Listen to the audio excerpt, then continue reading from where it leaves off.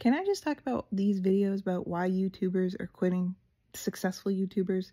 Marky Brownlee had a good one with a lot of good points. I agree with a lot of that. You can just go watch that. But one thing people didn't talk about is money, because it's uncomfortable and the sums are uncomfortable. Tom Scott has 1.7 billion views. That's could be about $600,000 a year in ad revenue. $600,000 in ad revenue, and that's probably not his primary income because he had sponsored videos, so he could have been making like $7 million or more. I'm guessing. I think it's probably around $7 to $10 million a year. I don't know. Let's say he saved $20 million.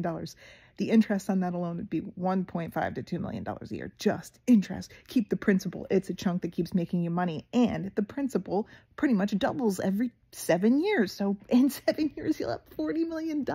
Some of these YouTubers retire with a lump sum. They get like a $25 million deal. Why are they gonna go make a video for NordVPN?